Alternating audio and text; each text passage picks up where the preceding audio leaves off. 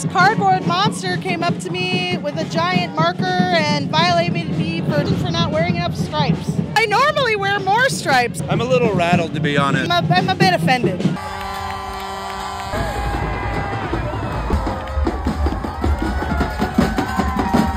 We're the Morris dancers. It's old English folk dancing. It goes back hundreds of years, and it's traditionally associated with MayDay. 34 years or so. And before that, before I was a Morris dancer, so longer than that.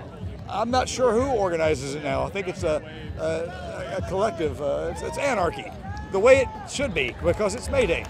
We're twins. You're twins. Okay, I didn't want to assume. So we got our tandem bike. We had a yellow tandem bike, and we inserted ourselves in the parade, and it's been super fun. It was literally 2 minutes in. People were like, yeah, in their cars, just squealing and filming us. We're rubbernecking pretty hard. I'm such a ham, so I love it. I'm giving bad advice because people don't want to hear what's good for them. People want to hear what's bad for them and do the opposite. Don't even check NPR News to see all the cool things that are happening, because you know what's best for you. Nobody else knows anything.